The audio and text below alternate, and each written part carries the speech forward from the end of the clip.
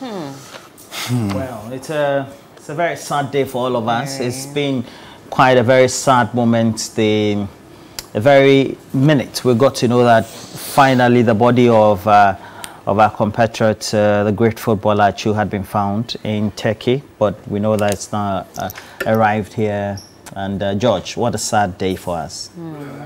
And contain this, honestly. Yesterday, when the body, arrived at the airport, I was like, come on, this is someone who used to fly business class, and yesterday it was just mortal remains. Come on. He came in as a cargo.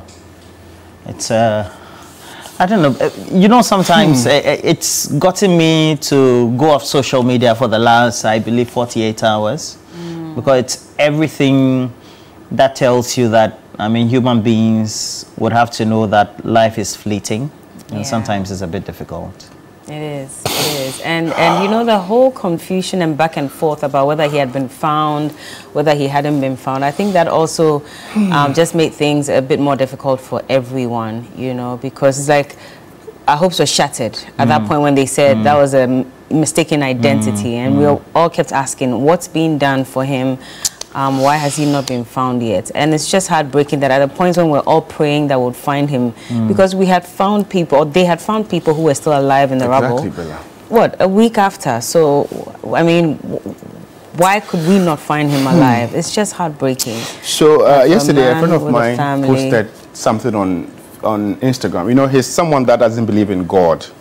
But I almost, You mean your friend? Agreed with him, because it was like, this is someone who feeds a lot of people, widows, just to talk about a few of them. But why did God let this guy die? Why didn't God come through for him? And I almost had to agree with my friend, but I was like, come on. Please don't. That's why the Bible says that for his ways Bella, are not our ways and his thoughts are not our thoughts. And so... Sure. I mean, we all question God, and at this point, I follow another person who lost her boyfriend, aka was gunned down in South Africa, and his girlfriend Nadia finally posted something yesterday after he was buried, and she was like, she's questioning God because she doesn't understand how, they had such a good life together, and he's passed. And sometimes we tend to do that a lot, but no matter what we do, we will never understand why that decision was made by God or whoever. We can just thank him for whatever it is. I mean, this is a tough time for his family, and at this point we can just pray that his family stays strong. Exactly. I mean, everybody would express their feelings and their emotions at this point, and rightly so, for all the good things that he's done. Why could such a thing happen to him? But only God understands why he would take us at one point or the other. So it's tough, but I'm sure we'll get over it. Bella, and to know that he did some benevolent acts that, wasn't even captured on camera. It wasn't even in the public domain. Yeah. Yeah. It is well. His twin sister had to go all the way to Turkey. Sure. With his brother, I'm told. And then one sister was left behind here. Yeah. And so they came with the ambassador. To think that they traveled all the way hoping that they would find him alive. And I don't subscribe to anybody who shared those gory photos of him and how he was found. Yeah. But if you even look at that... He really suffered. Oh. Bella, he really suffered. Oh. Really suffered. I think the twin sister actually lives in the UK. So she lives in the UK, okay. Lives in the UK alongside him. Not the same place, but just also lives in because that's where his family lives, apparently, right? Yeah, his family, they live in Newcastle or one of those places. Okay. Because that's where he initially... but I learned they are divorced or something, and the wife. Well, that's it doesn't really matter. He has kids with her. I mean, at this point, I think the reality of Atsu's death also brings the extent to which the enormity of the earthquake really has hit many people. For example, apart from Atsu, the Turkish national team goalkeeper also passed on early in the times, and they still even haven't found his team director. We're told that he had wanted to leave the team but scored, and even actually that night apparently had also wanted to go back to England to see his children and the partner. So it makes it quite difficult. Over 44,000 people losing their lives in this earthquake in Turkey and Syria just shows us that, look, you cannot always be disaster prepared. You can't try to be disaster prepared. You can only try. you know. So we'll see how it goes. So the thing then is, if we cannot always be disaster prepared, the things that are within our reach, what can we do about them, you know? It's good that the state is taking care of many of the things. Exactly, yeah, sure. But it's the family and the rest of the football fraternity, and indeed right now everybody else who is grieving. Yeah. Well, we'll take a spot of music at this point. When we get back, we'll connect with Kelvin. Kelvin also did an interview with him. Yeah, yeah. And it's a very widely spread interview subsequently. We'll speak to him shortly. Don't go anywhere. Sure. Can you hear us? Maybe you might have to unmute yourself. Yes, a very solemn morning it is. And it's not the news that we're all hoping to hear when we're hoping that he would be found alive. But here we are. And this is thus far Lord has brought us. But what do you say, or what is your fondest memory of him? Well, Bella, thank you. I think there are so many fond memories of Christian Atsu that I would always have in mind, and especially on his debut game back in Kumasi in 2012 against Lesotho, when Coach Kwesi Appiah was then the head coach of the team, introduced him, had an excellent game, and many were wondering, where is this player coming from? You know, he did not have a great time on the local scene because he played for an academy from Cheetah and then for Feyenoord, which is now Wafa, before moving out. And even in 2015, the Africa Cup of Nations, when Avram Grant was in charge of the national team, Atsu was injured before the tournament, but Avram Grant insisted that this is a player who can get fit before the tournament, so I am going to take him to Equatorial Guinea, which he insisted and indeed provided a personal trainer and then some medics at the cost of the GFA, but he recommended them that they were going to get Atsu fit in time.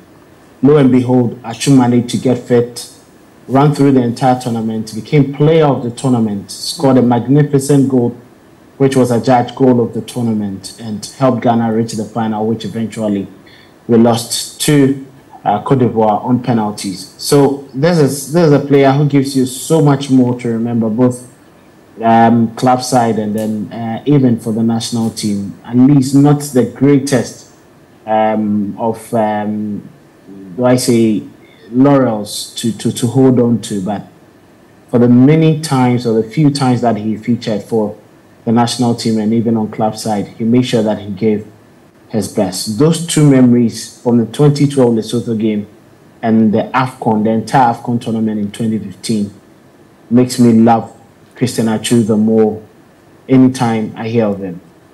How is the football fraternity, especially in Ghana, taking this? I mean, yesterday and 2 days ago, we saw that Newcastle paid homage to him. Chelsea as well paid homage to him. Kudus, when he scored as well, broke the rules of the game and took off his, jersey just to pay condolences to him as well. How is the entire football fraternity taking it?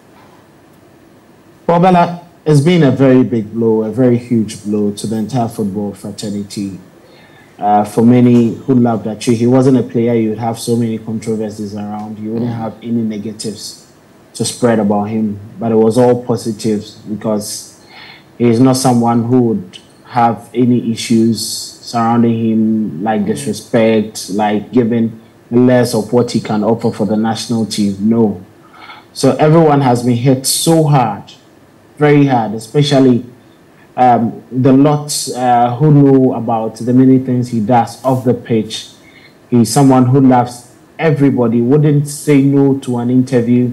If he's going to say no, he would have genuine reasons for denying or declining an interview. And every time that he came out, he made sure that he had a relationship with everyone, more like a brother or a sister. So every single person loves him so much. And during 2015, I remember when the Black Stars were in that particular tournament, that was the time where a lot of jokes and then sarcastic comments had been on social media. So they decided to have skits of it together with Jonathan Mensah, Asamoah Gyan, Mubarak Wakasu.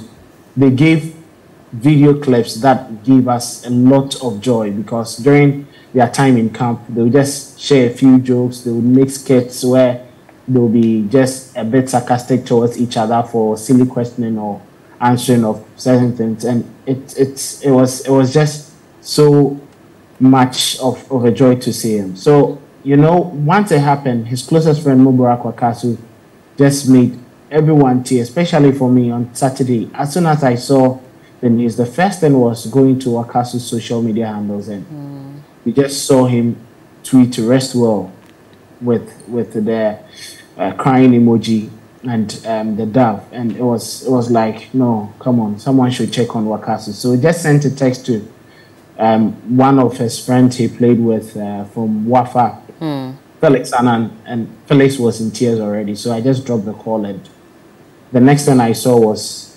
videos from Asamoah uploading and then sharing so many disappointing moments. And it took a lot of the Black Stars players some time to post it, and even for the top officials, team managers, and then coaches who worked with them, all because they could not believe that such a wonderful soul had to endure this and leave the earth at a moment where he meant every single penny to everyone.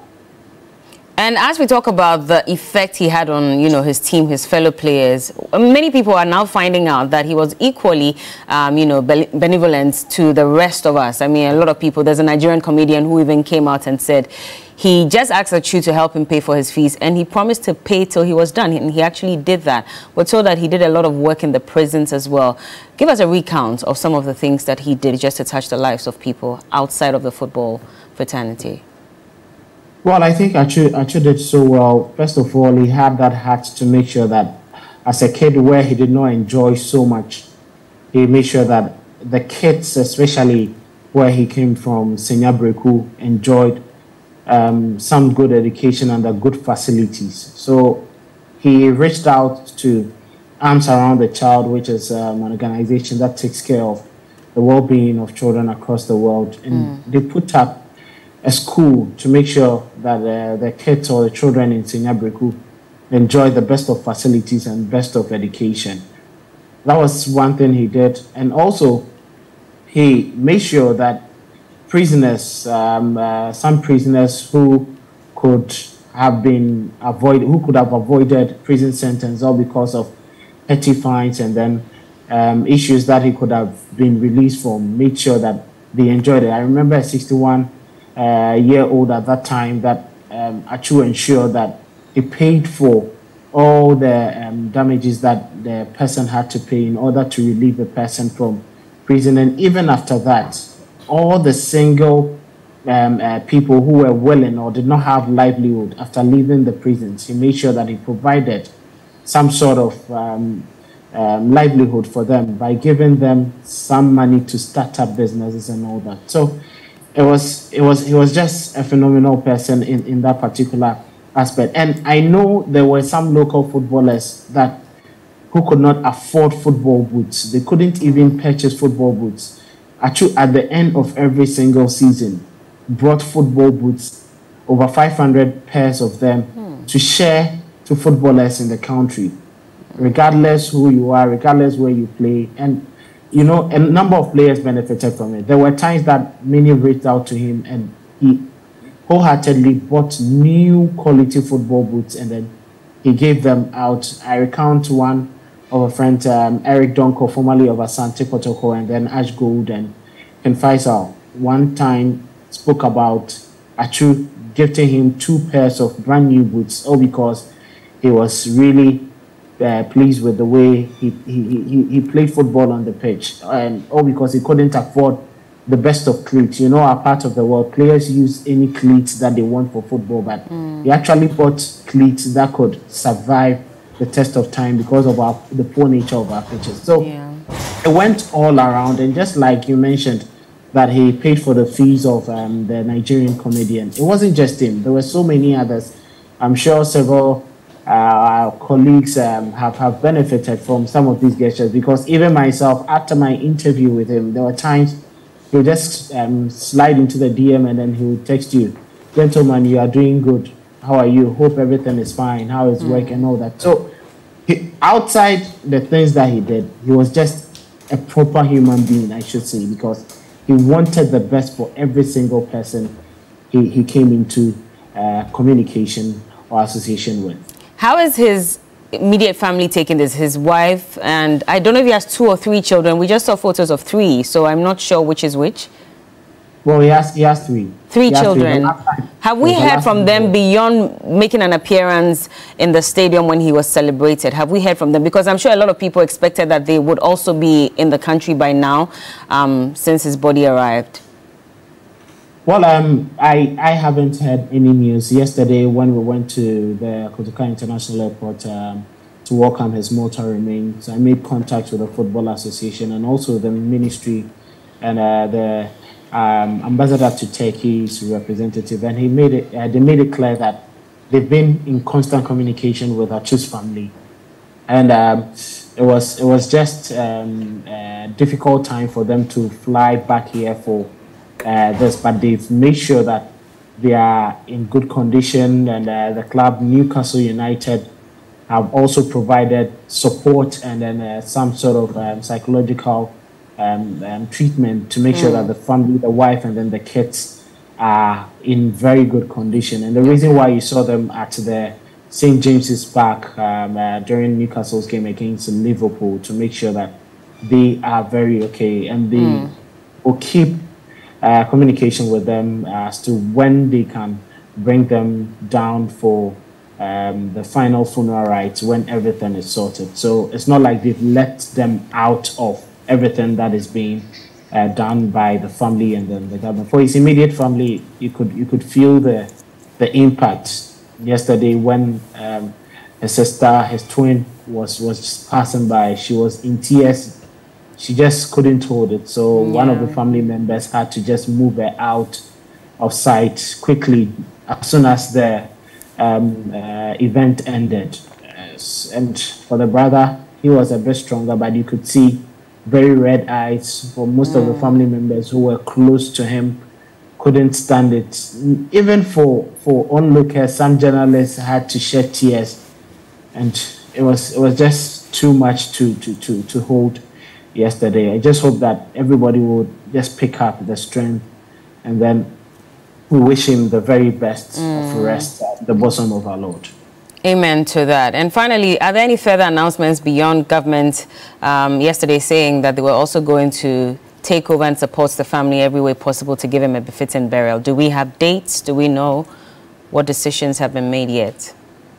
Well, there aren't any dates yet, and the Deputy Minister of Sports, Youth and Sports, Ivan Sopoku Bibi, spoke to us, and he made it clear that they are going to reach out to the family because regardless that the government wants to take charge of all everything regarding the funeral, they would want the family to have a suitable date for them where they want to lay to rest their own before the government takes charge of it. And Kojo Oponkoma, the Honorable Minister for Information, also made it clear that yes, they would wait for the family to make their final decisions on when they would want to have the final burial rites before they make everything started. But for now, it's just the body which is in very good custody of the state, and then the family will just finalize everything. And once they liaise with the government, we would have the appropriate date, which will be communicated through the Ghana Football Association.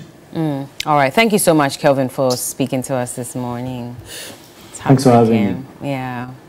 It is heartbreaking, but may he continue to rest in peace, and we'll keep you updated and apprised as we move along if we hear anything from the sports department, from government, or from our news team. Paparo, you want to say anything?